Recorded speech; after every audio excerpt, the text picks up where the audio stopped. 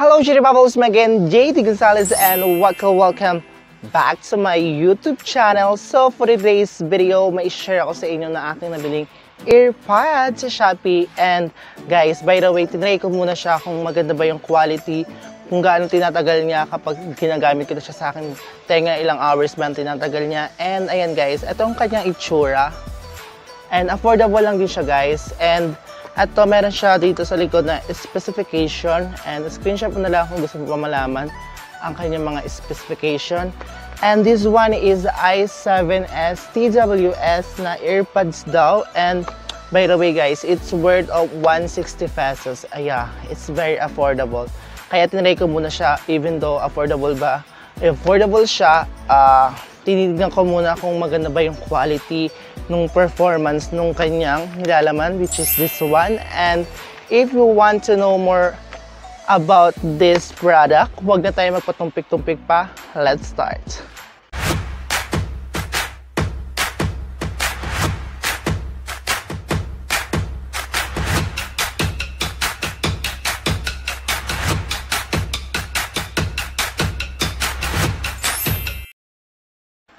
So yun ang mga JdBubbles, ito na nga yung product na ating binili, which is this one.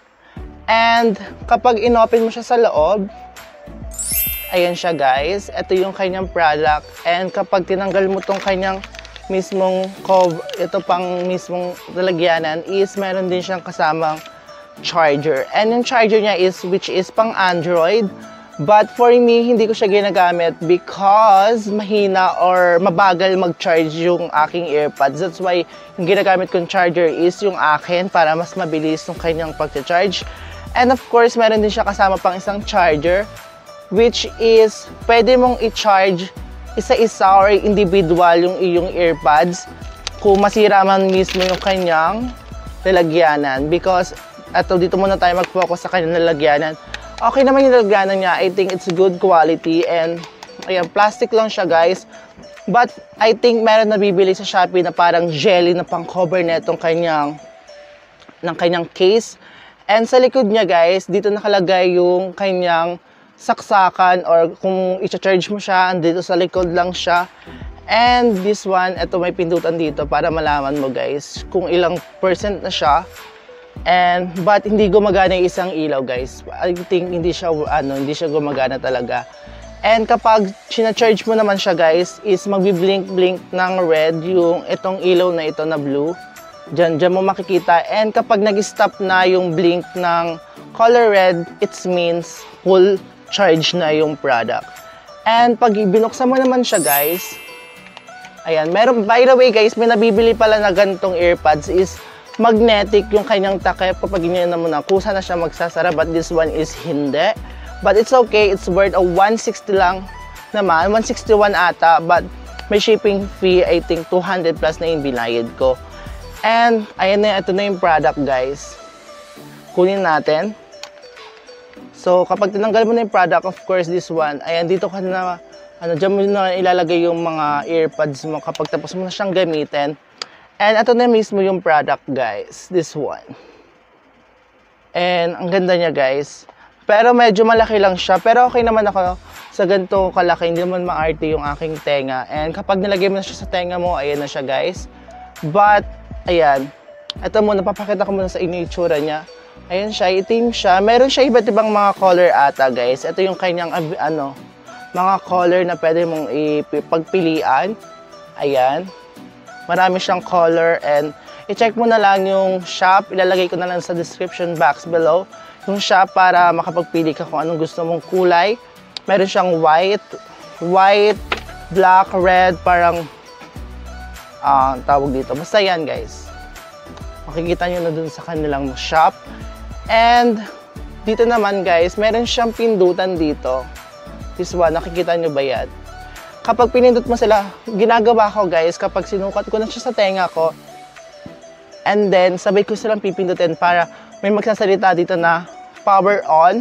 And then kapag papatay mo na, of course, pindutin mo ulit siya ng matagal, and magsasabi siya ng power off. And kapag connected naman siya sa iyong cellphone, sasabihin niya connected na siya. Ganyan guys, kapag ayan. And very comfortable naman siya, hindi siya nakakairita.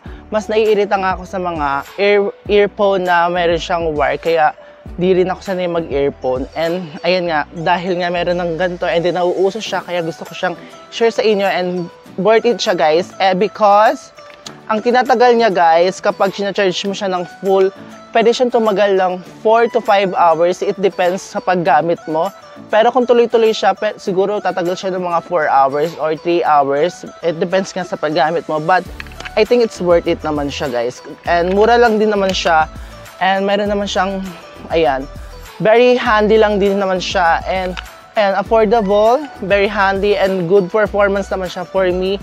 And gumagana naman siya both yung aking earpads. And guys, by the way, maganda yung kanyang sounds, which is, ayun nga, good performance niya is maganda yung sound na binubuga ng, kung nagpapatugtog ka ng kanta, merong mga earphone or earpads na parang parang shaky or, hindi naman shaky, parang di mo masyadong naiintindihan yung sinasabi, ganyan. Pero ito, malinaw na malinaw yung kanta na binibigkas sa aking tenga.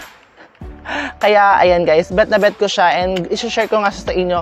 So, ayun nga guys, kapag gusto mo naman siyang i-charge ng isa-isa, ayan, meron nga siyang kasamang charger na ito. And dito mo siya isasaksak guys. Ito na nga yung earpads. And meron siya sa ilalim na butas, which is this one.